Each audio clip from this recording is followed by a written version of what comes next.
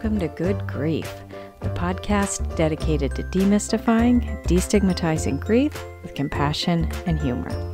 I'm Nikki. I'm an end-of-life doula and a grief coach in Columbus, Ohio. And today I have another amazing guest episode that I am so excited to share with you guys. I sat down and had a hilarious conversation with my new dear friend, Steve Case. Steve is an author and a 30-year veteran of youth ministry, speaker, workshop leader, and as he says in his bio, Steve Case is the snort-laugh you'll hear at the back of church during your prayer on Sunday morning. I met Steve through a mutual friend, and he just has the most amazing sense of humor, and I'm going to go ahead and put this out here right now, starting this moment. I'm putting a trigger warning. There is some strong language in this episode. In fact, the title of his book that he wrote is called Fuck Death, and we reference the book. There are a handful of F-bombs, so I'm going to put the explicit lyric or, the explicit content tag on this episode, put trigger warnings. This is not one to have the kiddos around. There's a lot of cuss words on here that will be unbeeped. So, fair warning. That's all. But I was so excited to sit down and chat with him. He has such a great sense of humor. He's written several really great books, and I can't wait to read all of them. I will put links to everything in the description. I am just so excited for you guys to hear this conversation. But before we do that, as always, I have to do my due diligence here and remind you to please come and support me on Patreon if you would like to. I'm not going to force you to do it. That would be rude. But if you head over to patreon.com/NikkiTheDeathDoula and support me there, you will be helping me to provide pro bono work to those who cannot afford my services. For as little as $1 a month, you'll get grief affirmations once a week. The higher tiers, you get early access to this podcast. Everybody can get access to my Q&As and some of my bonus content. So yeah, just hop on over there. I would appreciate that. But enough of that. I want to stop talking so we can get on to this week's episode, my conversation with Steve Case. Ladies and gentlemen, thank you so much for tuning in this week. I have another great guest episode, somebody I am so excited to introduce you to, my new dear friend, Steve Case. Steve, I'm going to let you just introduce yourself and tell us a little bit about you and your writing. Let's see. My name is Steve Case. I have been a freelance writer for 35 plus years, about as long as I was also working as a youth pastor for various denominations, because being a youth pastor does not pay bills. Yeah.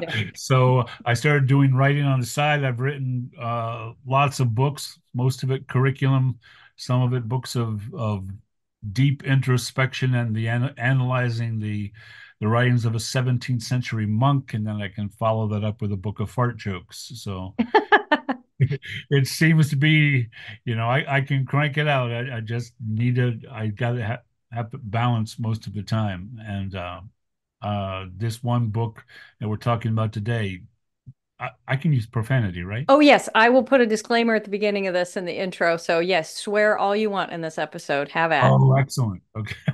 The book is called Fuck Death, and it is a book about grief. And for those who don't grieve, like the Hallmark cards say you're supposed to. So I wrote the book for that particular audience, and it seems to be doing really well. Awesome. Yeah. And I got a copy and I read it, and it is phenomenal. And Steve's comment on fart jokes probably makes all of you listeners know now why we are really good friends. Kindred spirits with our 12-year-old boy sense of humor. Oh, yes. So, what was your inspiration to write Fuck Death? Uh, Several years ago, I had three students, two brothers and a sister, who lost both parents in 2 years. Oh, Their father to cancer, and then their mother a year later to alcoholism oh, geez. and suicide. And during that time at the church where I was working, my office became the safe place, where everyone's trying to be really nice to you and say all the polite, nice things. And, you're not allowed to say fuck you to someone who just told you, God has a plan, Yeah. You, That's so my initial reaction. Fuck yeah, you. so my office became the place where you could say fuck you. You could punch the couch. You could throw things against the wall. You could shake your fist at the ceiling and swear at God. Whatever you needed to do, you could be there and get that. Yeah. And it was very effective and very helpful just to have that place of outlet, that safe space to say what you want and feel what you want to feel. And after that, I decided I needed to write a book that was the safe place. Yeah. That with this book, you can write what you want to write, and you can throw it against the wall, or you can rip the pages out and Mhm. tear them into little pieces, or whatever you need to do. Yeah. The book is the safe place where you can get that. That was the purpose of writing the book. That's awesome. And I love that. I had a similar thought. I wrote a workbook called Grief Sucks.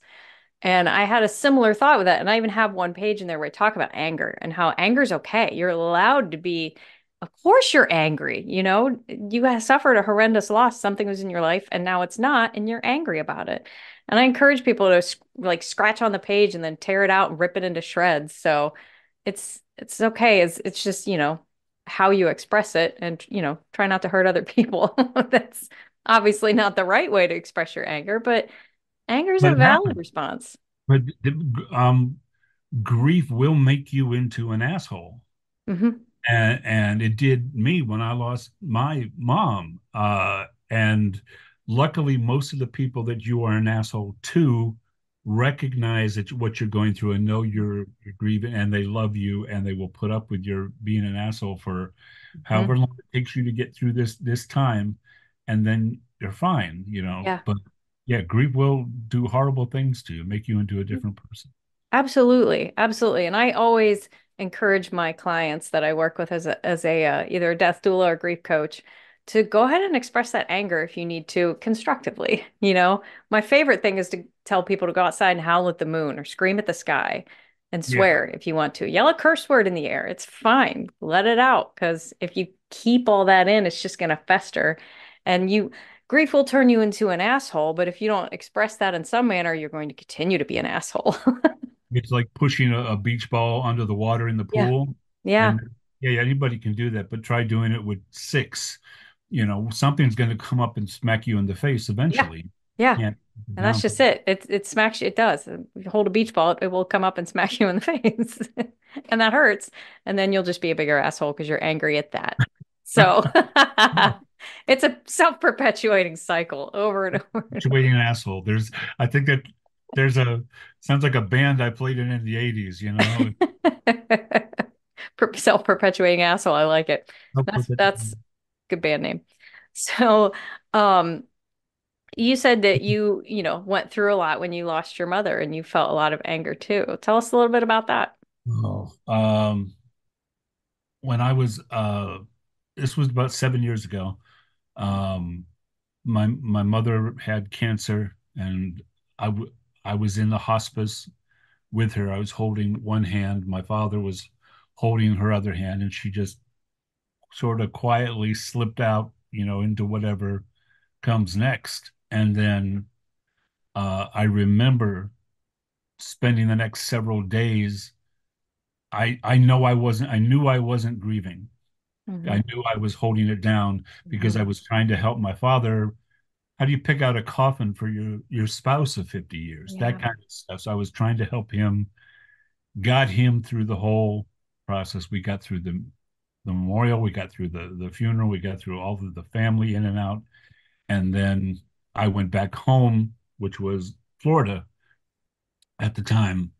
And I remember uh, going to Starbucks on my way to work that first day back to work. And the girl behind the counter got my order wrong. Uh-oh.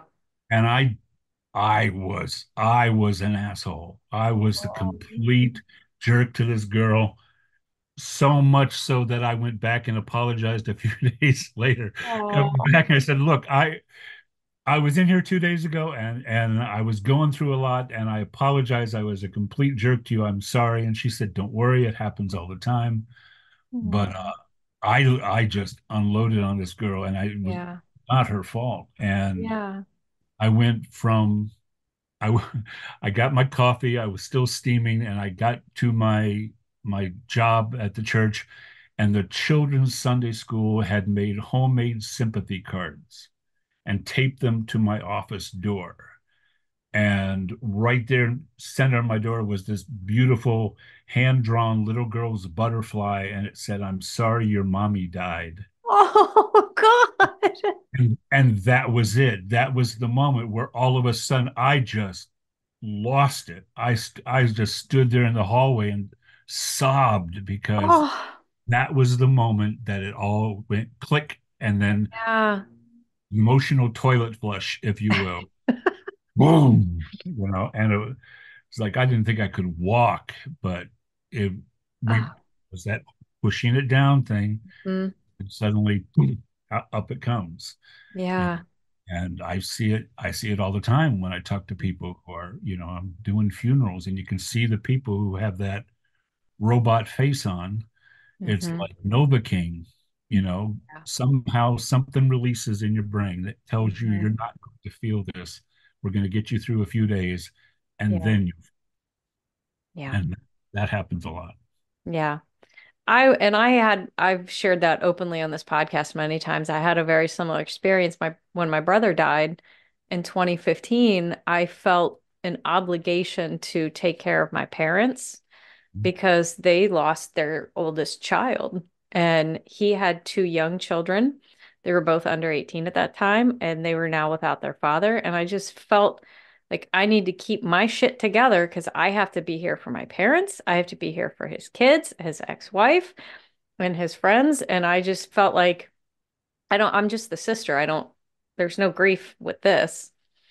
And right, looking back now, that's the dumbest thing I ever thought in my life. I was like, I don't need to grieve because I'm just the sister. And I didn't even think about grieving for so long. And then I started realizing I was holding it in. And then it was a good like 3 or 4 years later, and I had straight up a mental health crisis. Mm. It exploded and I felt awful all the time. And yeah, it took me a while to learn. And now, which is why I do what I do, I learned so much about grief and how to express it. And you have to face it. And I didn't that time. And I've seen it. You were talking about with your niece and nephew. I've seen it when I've worked with kids, with teenagers specifically. Hmm. Teenagers are desperately wanting to be seen as adults, Yes. and they're looking at the adults, and the adults are thinking, I need to be strong for the children. So Hmm. they're being strong. The teenagers are modeling that behavior and saying, I'm strong, I'm not feeling this. And then Hmm. the adults are going, why aren't the children crying? Why aren't they grieving? And it becomes this cycle that Yeah. goes on. You have to give people permission to feel what they feel at that moment, whether it's anger or sadness or depression, whatever those things are. Yeah. Feel that. You're allowed to feel what you feel. Don't let Yeah. anyone tell you how you're supposed to Mm. grieve. Amen. Thank you.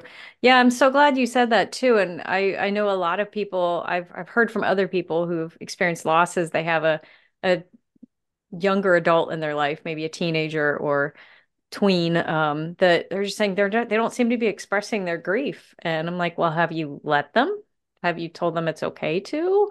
Because sometimes we need to be given permission to grieve. We all know, like when we lose somebody or have a loss of any type, that there's going to be grief. And I would hope we know there will be some type of grief, but we still don't give ourselves that permission, and we need to give it to others too.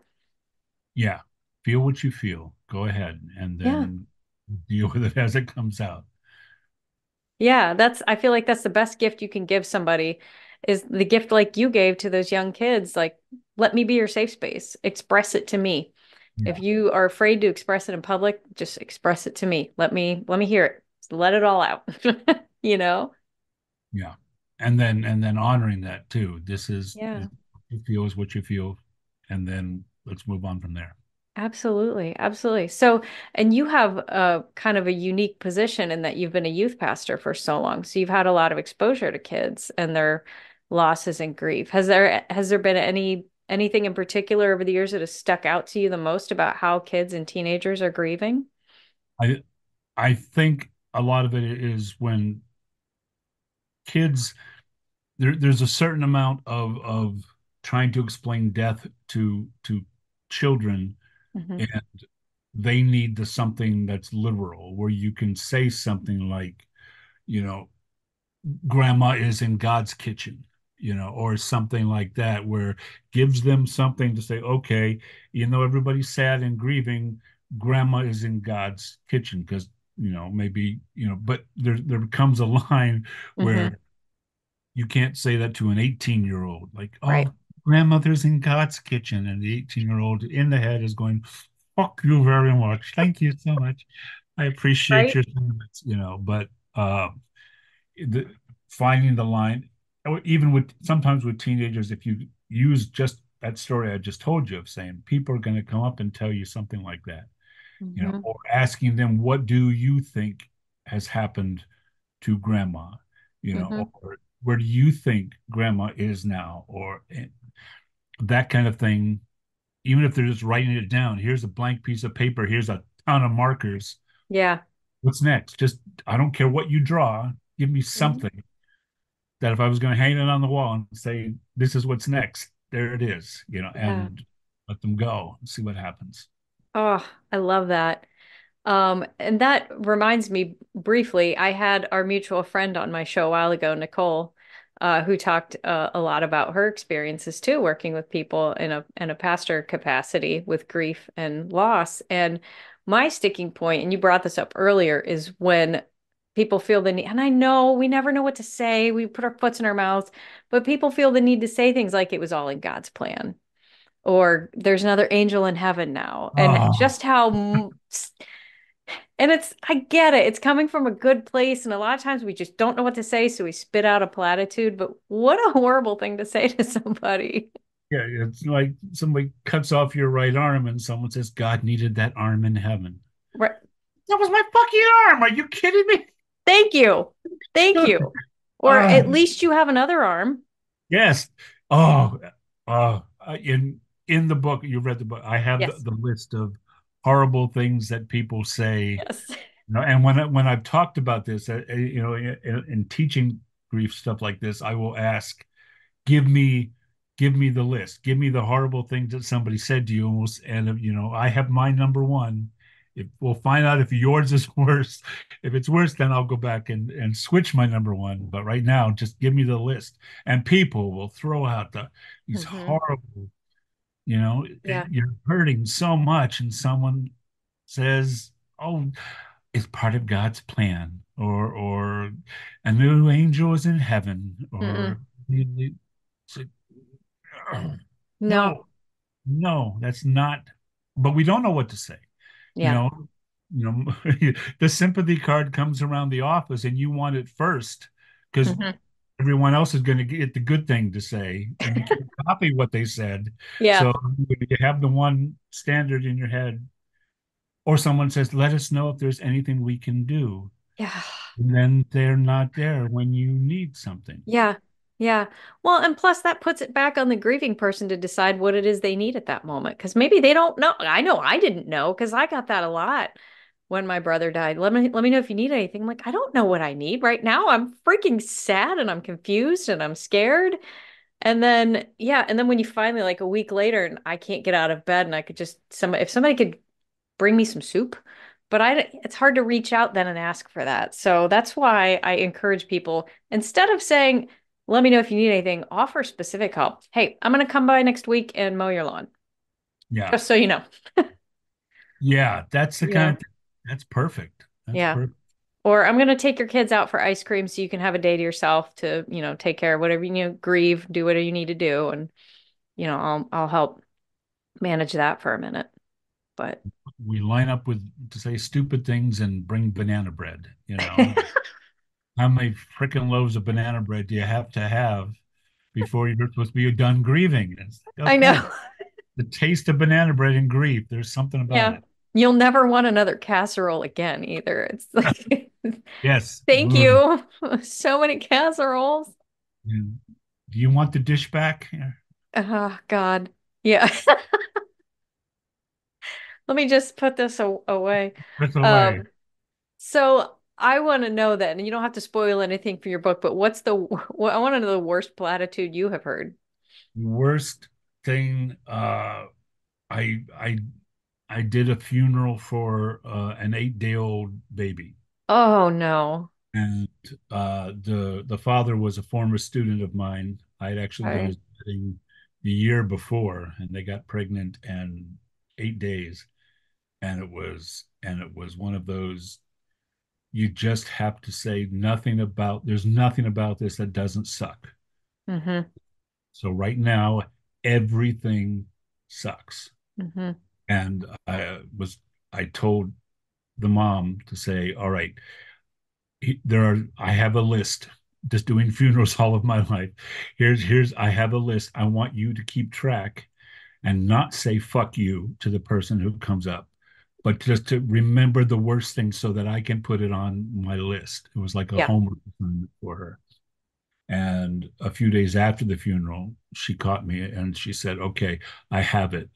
I Oh said, no. "You knew it." She said, I'm standing at the coffin.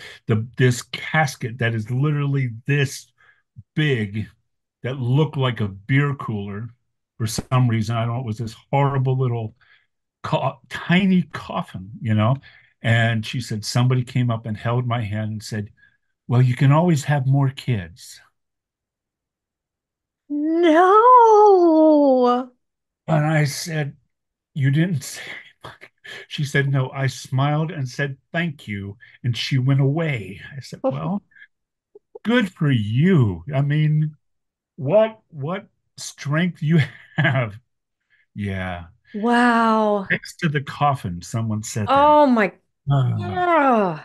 Yeah, I serve on the board of directors for a nonprofit that provides support for women who've had pregnancy or infant loss. hmm, Um, and I mean, people have told me all the things, and I think all the time about the story when I was uh at my church. One of the congregants had a baby died of SIDS, and this baby was like 8 months old. So he'd been around for a while, 8 months, and died suddenly. And we had the funeral there, and the pastor came in like at the very beginning, stood up and said, before anybody says anything, I don't want to hear these words. I don't want to hear it was in God's plan. I don't want to hear there's another angel in heaven. I don't want to hear there's a baby in God's garden from any of you. Because that is, and he just kind of went on a little rant, which was beautiful because, again, what a terrible thing to say to a grieving mother, yeah.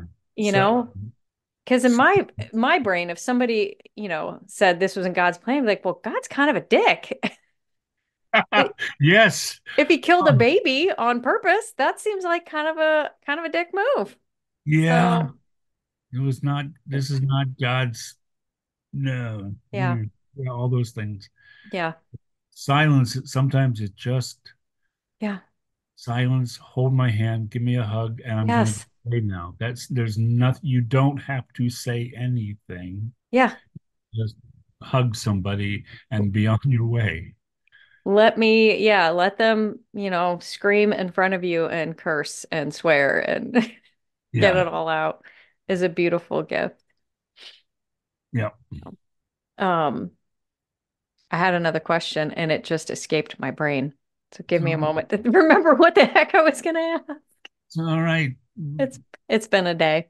My Um, my okay. grandmother used to say those things go to your ass. I said, what? And she said, you come in, you can't figure out what you were in for, then you sit down. Oh, I remembered That's now. I Because remember. Yep, yep. That's jars well, of maybe those. I should stand up. No, I remember. It's fine. Okay, Um, yeah. if you were to offer advice to somebody who is either newly grieving or supporting somebody who's newly grieving in your years of experience, what would you say to them? What would be your best advice? You grieve at your own pace. Number one, don't let anybody tell you how to do it. Uh, it the stages of grief is not a to-do list. You're not going to check them off one by one. You're going to Yep. do them in a different order, or you know, depression tends to be like a boomerang, where once you think you're done with that, no, you're not done. It's going to come flying back at you Mhm.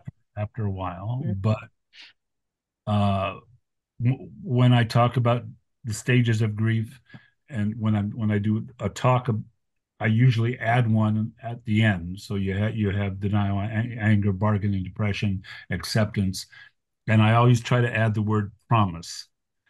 And my promise is this isn't permanent. My Hmm. promise to you is that eventually, when you get there, you're going to think about this person and you're going to laugh Hmm. instead of cry. I promise. Hmm. This past Christmas, we were all together as a family, and uh, we started talking about my mom. And all of a sudden, the stories started coming out, and we were laughing. And I realized we're just laughing about this now. I once painted my mother a Santa Claus ornament, and I painted him with no pants. Okay. She collects Santa Claus, little ceramic ones that she had all around the house all year long. Oh And God. I painted her a little tiny Santa ornament, and I painted him with no pants. And I thought it was hilarious at the time. She, she did not. Okay. But but the look that she gave me was what tipped us all off this past Christmas. Was, do you remember when you did that for grandma? And she started, and all of a sudden we're all laughing again. And it was like, okay, we've now hit the point where all of us Hmm. at the point where the promise is you will laugh instead of cry. Yeah. That's the promise, and it seems to hold true. Mhm. Yeah, and I always encourage people to laugh. It's okay to have it's humor is okay in death and at any time. If you're at the funeral and something strikes you funny, whatever, man, go I, for it. Like I still remember when we took my brother's ashes to the cemetery after he was cremated. I think I've told this story on this podcast before, but my parents were driving and I was in the back seat and I had the urn in the back seat with me and I kept screaming like, "Mom, Scott's on my side." Because, we used to do that when we were kids growing up. We fought endlessly. And I thought my mom was going to be mad. She turned around. She goes, "We'll turn around and go home right now." I would. That's great. That's great. I just Yeah. 3 weeks ago, 4 weeks ago, went to my father-in-law's funeral, my wife's father, Okay. Oh my. and because I'm was a professional youth pastor, I have a collection of these, which is a very small device that's all it held quietly in the hand, and then one of those, and I would I took it upon myself to be the one standing at the funeral. I'm next to my sister-in-law, and I've got it down here, and we're standing literally calling hours when you all come in, get to look at the body, and she's next to me, and she looked at me, and I sort of waved it away, and we turned back, and she finally stopped. She said, "What do you have?" And I held it up, and she yanked it away from me and put it in her purse and said, "No, you're not. I'm not giving it back." But she laughed, and it was that, okay. Once you tip the moment, Yeah. it, it's okay. And plus, my father-in-law would have thought it was hilarious anyway. So See, it's okay if you bring one of those along. I've made my friends promise if they're still around when I die, I want my funeral to be a roast. I want So cremation or well, there'll be a literal roast and then a roast. No, I had another friend who I told him he needs to hold up my urn with my ashes. Nikki reached her goal weight.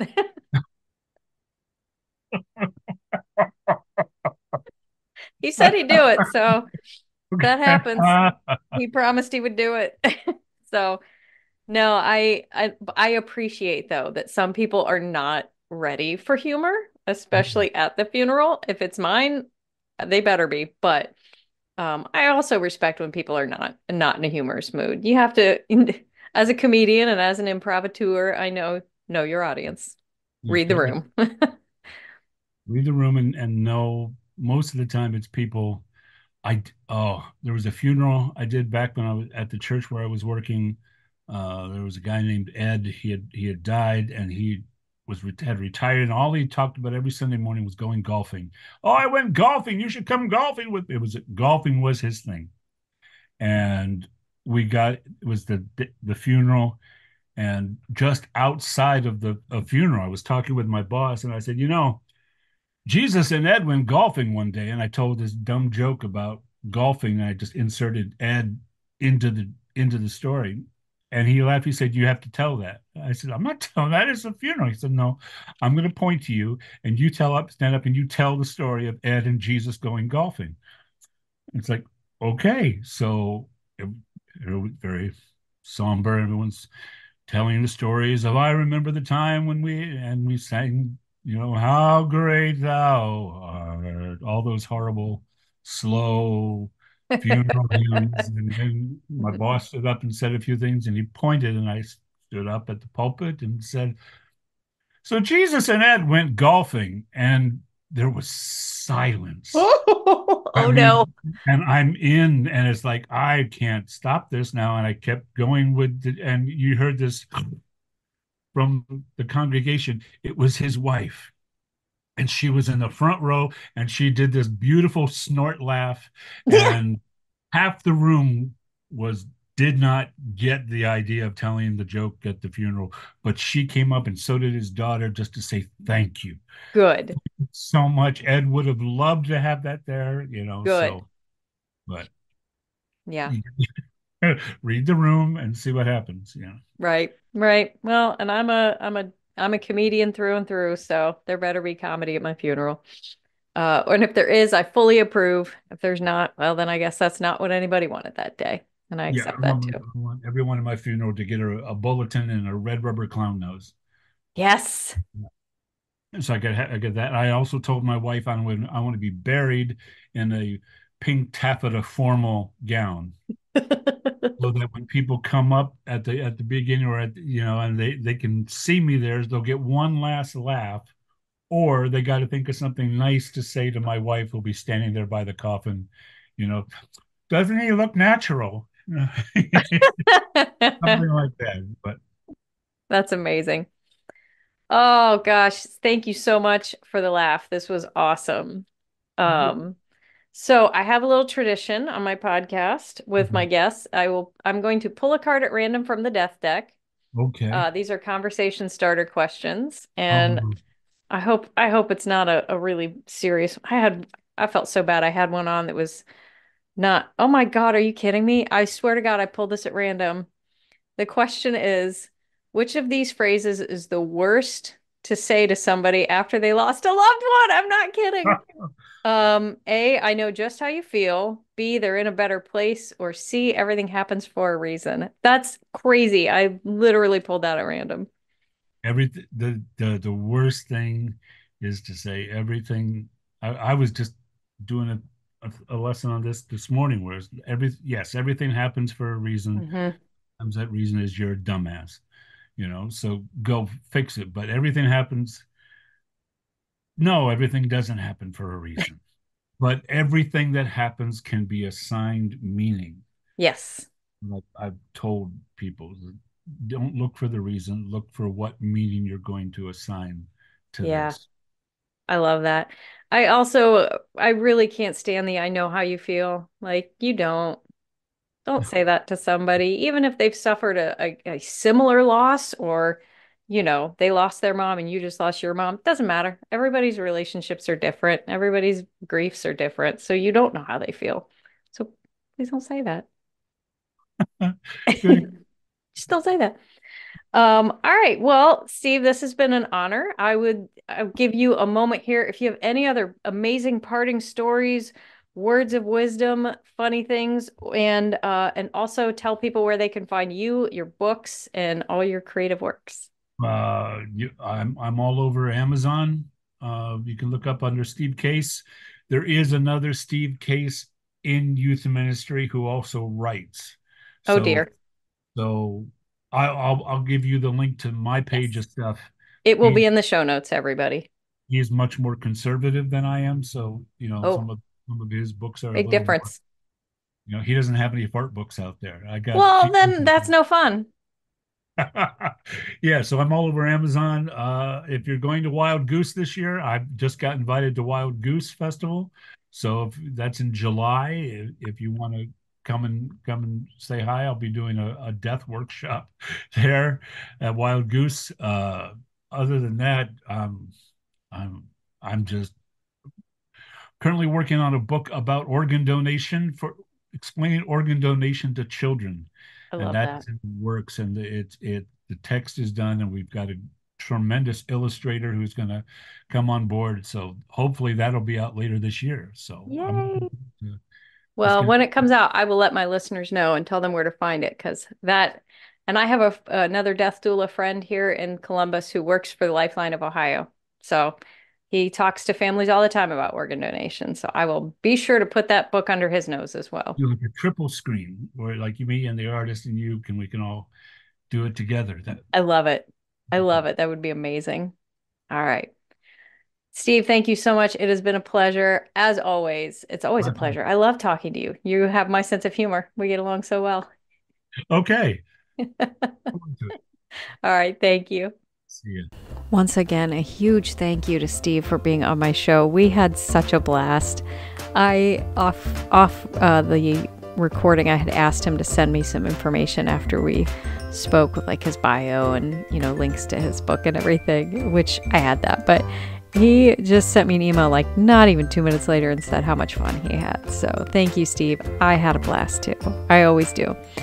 So again, I will put links to his stuff in the description. He also has an Instagram, which is utterly hilarious. You should please check that out too. I'll put the link to that in the description. But it's eyes_up_with_Milo, Milo. It's really funny. Go check out his Instagram. So yeah, like I said, links to all that will be in the description. You can find me at nikkithedeathdoula.com. You can find me on Facebook, Instagram, and TikTok, all at Nikki the Death Doula. So before I sign off, I know I had my special announcement, so hopefully you heard that. If not, this is going to be my last episode of this season, so you will hear from me again in about 4 weeks, and then I'll get into season 2. All right. Thank you, everybody, so much for tuning in. I love each and every one of you, and I'm so happy you're here. And remember, as always, your grief is yours, your feelings are valid, and grief doesn't always have to suck.